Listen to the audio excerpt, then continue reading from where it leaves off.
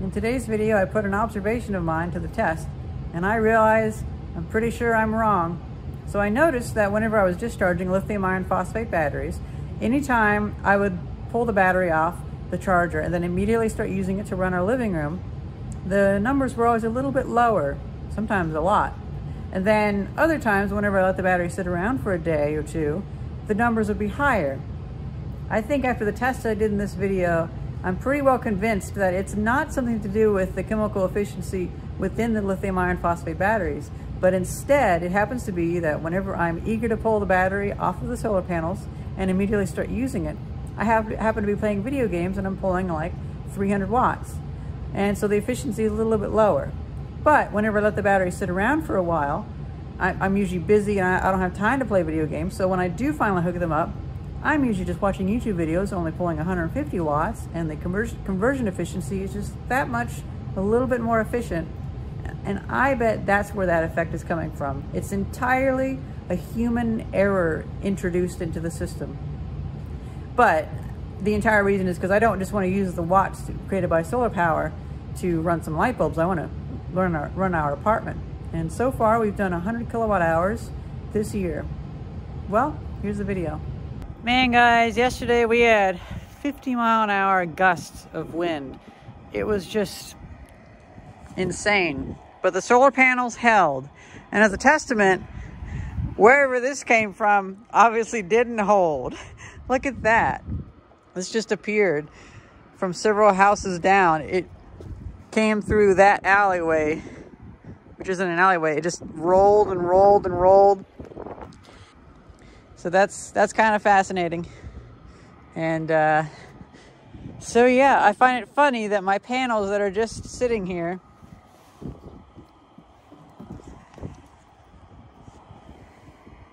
they actually are holding fine. But that's because they're mostly sitting on the ground. Wind does slip through here really fast, but I guess it's just not enough to lift those up. At least not yet. It's been a few weeks and I've just been testing batteries. I've been too busy to actually film anything. And I forgot. Grener Power sent me this little battery.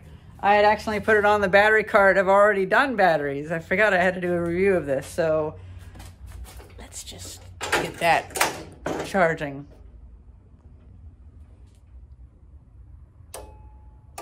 This is the other issue too. Because we've been having so many cloudy days and low sun days because it's winter, well, it's taken longer to charge up a battery. With this one though, this follows that trend of even though the cells are balanced, they still have a little bit more capacity with each discharge. For instance, we did the Grener Power 200 amp hour battery, and although it started out at 2180 watt hours, it went up. I find it interesting that, particularly with this time, whenever I charge the battery, and I'm tripping over batteries here. Whenever I charge the battery and I immediately take it off the charger and then I start using it, I get less power than if I let it sit overnight. I find that really interesting. Now, there could be like an issue with how I'm using the power. Maybe whenever I take the battery off and start immediately using it, maybe that's a day that I happen to use more power because I'm gaming on it. And a day where it sits around for a day, and a day where it sits around for a day, maybe that coincides with a day where I'm not doing as much gaming and watching more videos.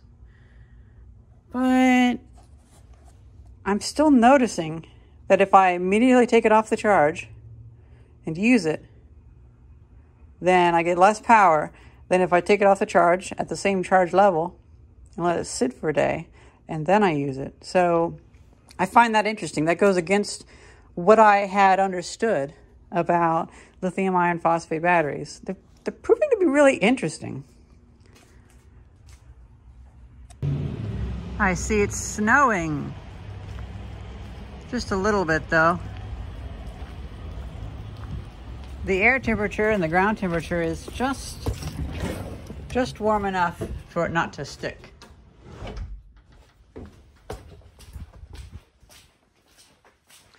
Okay, let's see. Well, of course, 0. But earlier I saw that for a few hours it was only pulling 5 watts, so I think we pretty much topped up. Now, I have a confession to make. Because I told them I'd get it up this Sunday, which is in like 36 hours, I was like, well, the battery's already 3/4 charged, right? Because I was already using this coupled with another one, so it's already almost charged. I just put it on this charger that I got sent to me by another company, and that helped because it was only getting like 20 watts of power. I put about 200 watt hours in there from that, and then I took that off, and then it was just balance charging for about 4 hours, 3 hours, something like that. And that's a good amount of balance charging. I think what's going to get me though is if I take this off right now and immediately take it home and start using it. I imagine it might end up being a lower watt hour amount because I didn't let it sit with the electricity in it. I don't know, it seems like that it might actually be a thing. Well, let's get this on the cart and let's get this thing going home.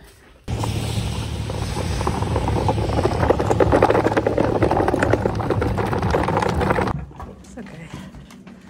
It's very wet out there. Yeah. We're finally home, and I have this project of turning this Anchor lithium iron phosphate battery into a variable power supply.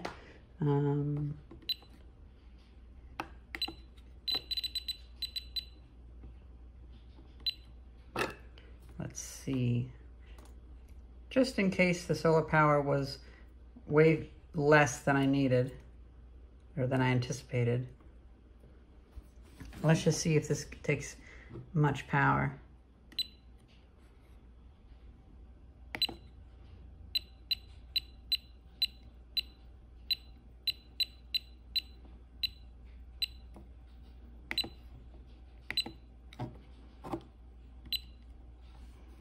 I'm definitely going to have to modify that lithium iron phosphate charger to go a little bit higher in voltage because it already cut off, and I think I'd like to go to 14.6 or even 14.7 volts.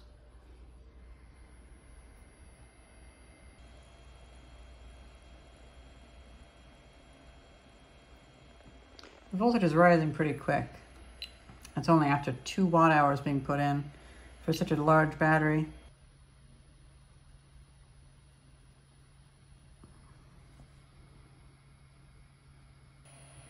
Yeah, this battery is pretty much charged. It's gone up to 14.42 volts with just 5 watt hours. That makes me feel better at least.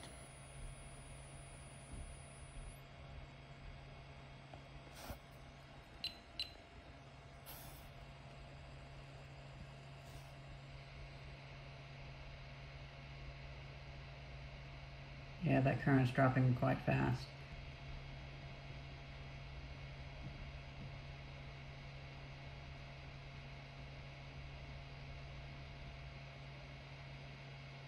That really is going down fast.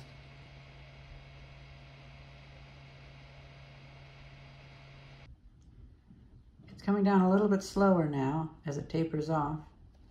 I may change the update speed to about half of this if the other setting does what I think it does. Only been 8 watt hours across 16 minutes. We're at about 1/4 of an amp, or 3.8 watts. At this point, there's no point in looking at the graph. We've only put 8.5 watt hours in. It's been 22 minutes. The source is still 15.77 volts, which bodes well. And yeah, so I'm just gonna let this thing, I'm just curious to see how far down it goes, because the MPPT charge controller, it always says 5 watts. I think maybe the charge controller takes 5 watts. Maybe that's where that comes from. Takes a while. Okay, we're finally under, well, for a moment there, we were under 100 milliamps. I think this thing's pretty much sticking at, floor is about 100 milliamps.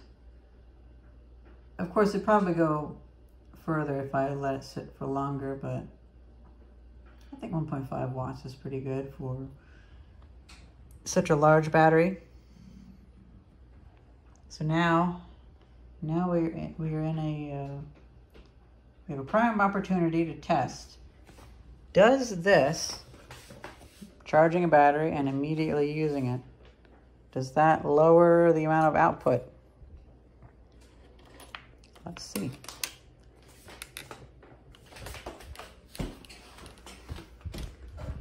Putting data to an anecdote.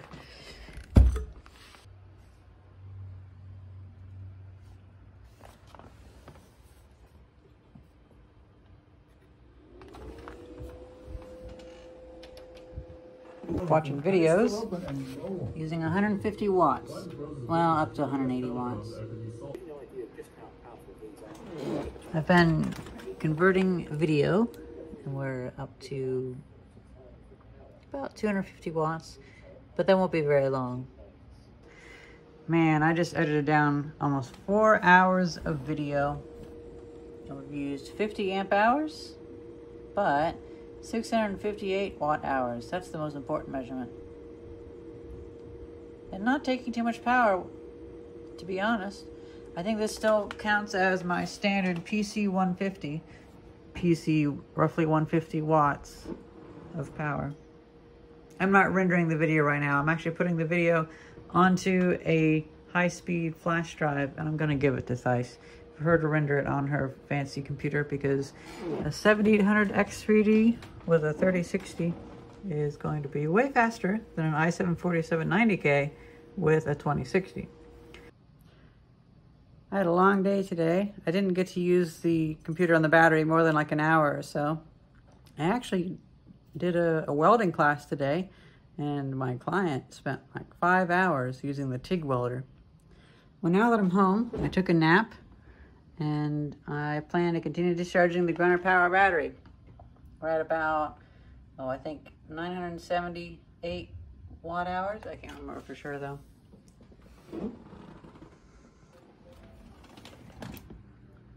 $1,046 watt hours. I am pulling a sizable amount, but anytime the power goes down to, or the voltage goes down to 12.5 volts, you can tell you only have maybe 5% or 10% of the battery left. Pretty much down to 12.4 volts while under load, and we're at 1088 watt hours, 1089 watt hours.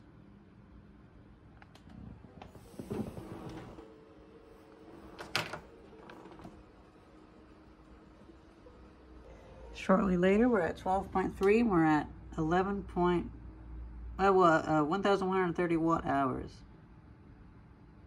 Amazing how time flies. We're down to 11.16 volts.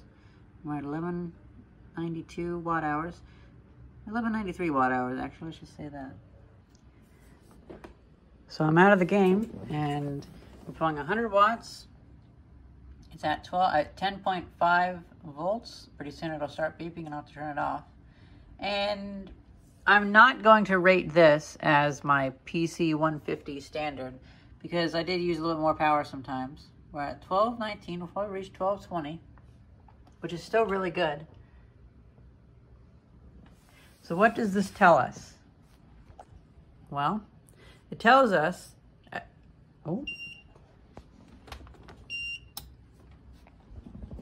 So what it tells us, or at least one data point to tell us, is that if you immediately take it off the charge and start using it, it doesn't seem like it by itself, or that by itself, lowers the amount of power coming out of it. But I do suspect whenever I take the battery right off the charger, that also happens to coincide with a day where I tend to use more power, like today, where I didn't reach my PC 150 watt standard power usage. If I was just playing Minecraft and watching YouTube videos, then that'd be PC 150.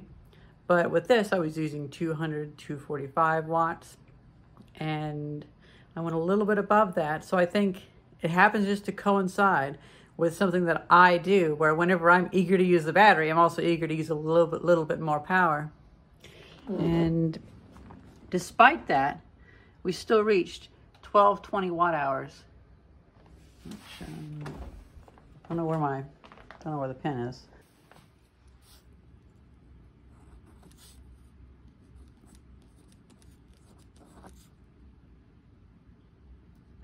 Wait. Why did I put the comma there?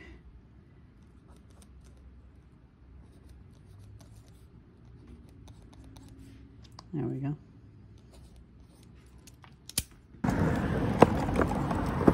Done with the discharge. I'm going to do 2 more discharges before my big video. And I also got the last battery I'm going to review in the mail. Sorry, I stopped filming because I didn't want, there's somebody coming by with a wheelchair. I didn't want to make them feel awkward, like I was filming. But I am happy with this battery. I feel like it's definitely of the top tier. This manufacturer makes it under different brands, and they all seem to be pretty good, pretty similar styles. And the real difference will just be the price. Now, I don't like how Grener Power comes with just hex bolts for terminals. I'd like how the other brands come with screw terminals, but the average person isn't going to be undoing them several times a day like I do. And you know, it's interesting. I only have 2 batteries with a flip top handle like this, but I actually do like it. I do wonder how they're going to hold up in the future, but I presume they'll probably be okay. Oh, hey, the other brand's battery is done charging.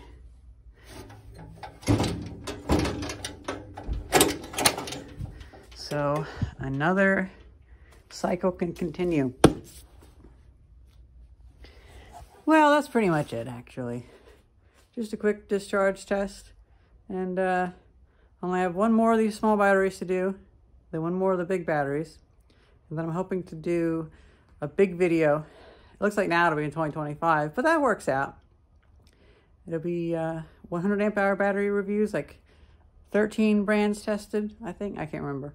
And then like 6 brands for the 200 amp hour batteries. And that'll be a nice comparison video so I can show all the little bits and tidbits that I've noticed. And we can look at the price comparison of dollars per watt, because that's what's most important. Hope you guys enjoyed this video. And thank you very much, Grener Power, for sending me another one of these. I'm hoping to build myself a power plant, pretty much. Thank you very much for watching. Have a happy Solar Sunday. See ya.